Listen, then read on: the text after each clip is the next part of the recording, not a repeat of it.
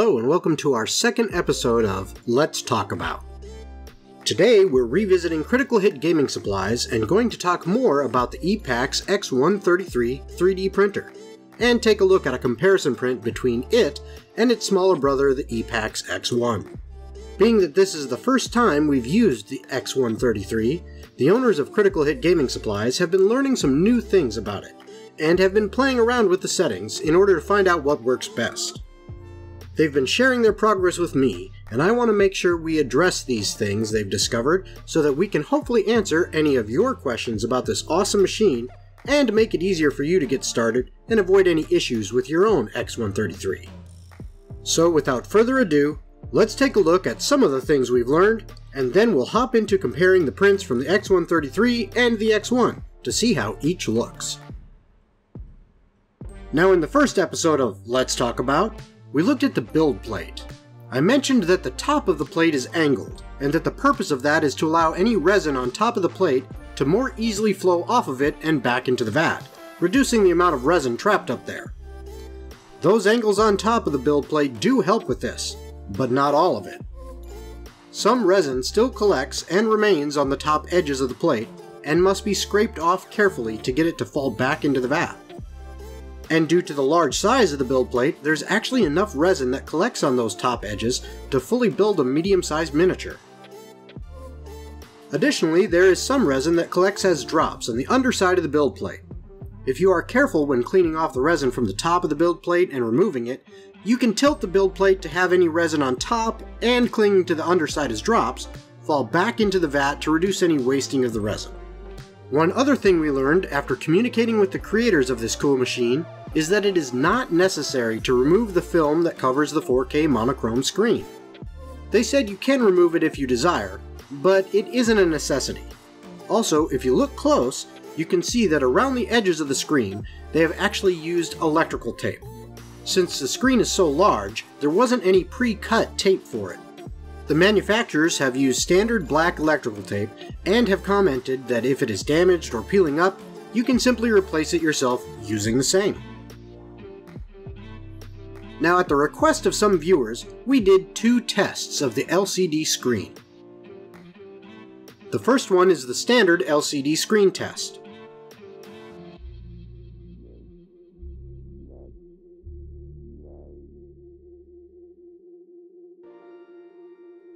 The second one is a full screen test.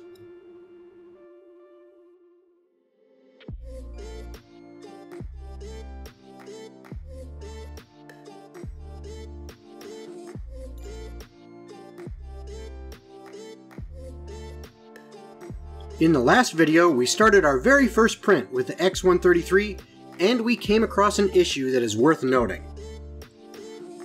First off, let's take a look at the settings we used. For the first print, we were using Cheetobox version 1.5.2. Here you can see the settings we used for that first print. You're currently looking at a video of us using a more updated version, version 1.6.3, which is what we used on subsequent prints. But the settings we are showing here are the same settings we used in version 1.5.2 for the very first print.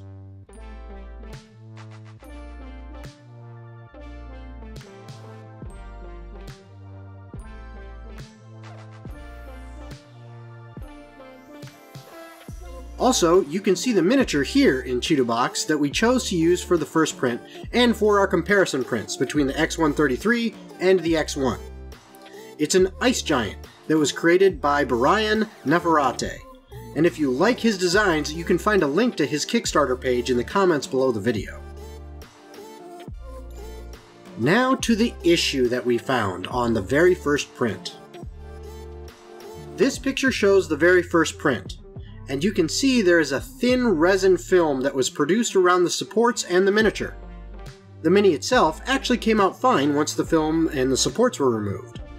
Additionally, you can see in this picture of the build plate that there was more of this resin film that was created and was stuck to the end cap. So this issue is obviously not ideal and wastes quite a lot of resin. We of course wanted to find out more about what caused this, as it needed to be resolved, so we reached out to the manufacturers and to the community to see what we could find out about it. After some discussion with the manufacturers and the community, we learned that the issue could possibly be caused by the version of CheetahBox we were using, which is why we went to version 1.6.3. And to be completely transparent here, we actually installed CheetahBox version 1.6.3 onto a computer that didn't have the program on it initially to make it easier to get the video we needed for the program. The reason I mention this is that when we created the print file on that computer with that new version 1.6.3 on it, and on our second print, there wasn't any of that resin film issue at all. However, when we updated the main computer that is normally used at Critical Hit Game Supply from version 1.5.2 to version 1.6.3 and did another print, the resin film issue returned. One other recommendation we got from the manufacturers is to use the EPAX hard gray resin, which we have on order. They believe that using that resin will resolve the resin film issue. We are currently using the Soraya Tech Fast Gray resin, but as soon as the EPAX hard gray resin arrives, we will do some more testing with that to see if the resin film issue gets resolved. We will continue to investigate this issue and do more testing with it, and once we find a definite fix to it, we're going to make sure to include that information in another video. Now there's two last things I want to mention before we look at each of the ice giants that we printed for our print comparison between the X133 and the X1. The first is the front cover of the X133. If you look at the X1, the front glass is too dark to actually see through, but with the X133 it is not, which allows us to look at the progress of our build without opening the front. The second thing is the print time. In order to print the Ice Giant miniature that we chose, the X1 took a little over 10 hours with the settings we showed previously, whereas the X133 only took 4 hours and 45 minutes. Now, as we're learning a little bit more and making adjustments to settings in order to find the best ones to use, we already have been able to reduce the print time in the X133 for that very same print down to 3 hours and 45 minutes. We did this by increasing lift speed to 70 and lowering the lift distance to 3. Now we're going to continue to experiment, and once we find the settings that seem to work the best for the X133, we will include that information along with the fix for the resin film issue in another video. Now it's time to finally take a look at the comparison prints between the X133 and the X1. Again, both of these prints were using the Soraya Tech Fast Gray resin. Here's the print from the X1. It was set for an 8-second exposure time.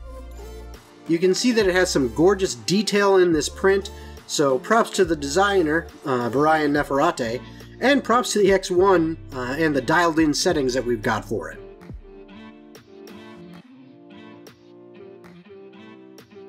Now here's the same miniature printed on the X133.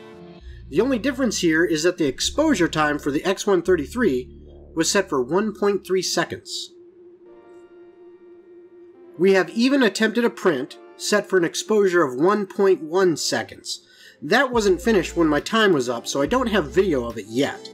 But I was informed that upon completion, it still has some overexposure, so we will be testing even lower exposure times on that X133. Now looking at both of these miniatures, I want you to see the detail on them. The miniature on the left is from the X1. The miniature on the right is from the X133. The details on here are amazing. Both prints look very, very good, and even without settings being completely dialed in on the X133, I'd say that I can't tell a difference with my naked eye, one from the other. Alright, well that's it for this episode. I hope this was helpful for all of you who are looking at getting an EPAX X133. If you enjoyed this video, you may enjoy the other stuff that we do, like our 5th edition Dungeons & Dragons campaign, or our collaborative map builds in Tailspire. So please give us a like and subscribe and hit that notification bell so you don't miss out on our future videos. Hey everyone, thanks for sticking around for this update. We've learned some things in the past month, including some answers to questions that came up about the film issue, among other things, and wanted to make sure we got this information out to all of you. So first off, shipping damage. One thing viewers have noticed, and was mentioned in the comments, is that there was damage to the X133 casing. This occurred during shipping. Unfortunately, we were so caught up in the excitement of getting to explore this new printer that we didn't notice the damage until after filming of the previous episodes was complete. But the damage is now noted, and due to the damage and discussing with EPAX, trying to further explore the film issue, EPAX decided that the printer should be returned for evaluation. Upon arrival back at EPAX, it was discovered that there were some internal screws, the light source, and some other components that either had damage or were out of position. It was actually severe enough that EPAX did not feel it would be safe for the machine to be turned back on. Thus, they gave Critical Hit Gaming Supplies a couple different options to choose from. 1. Wait for a new X133 to be built and then shipped to them, which could take several more months. Or 2. Have the US-based demo model of the EPAX X10 4K model shipped to Critical Hit Gaming Supplies in less than a week. Well, not wanting to delay their production, Critical Hit Gaming Supplies decided to go with option 2, and the X10 should arrive within just a couple days of the release of this video. And of course, we will be there to see how the X10 does once it arrives, and we'll post a video about it as soon as we can. So let's get to the film issue. This issue is a pretty important one to go over, as it was causing a lot of wasting of the resin, which I'm sure is pretty important to all of you as resin isn't cheap. Originally we thought that a possible cause of the film issue was due to the Cheeto Box version being used.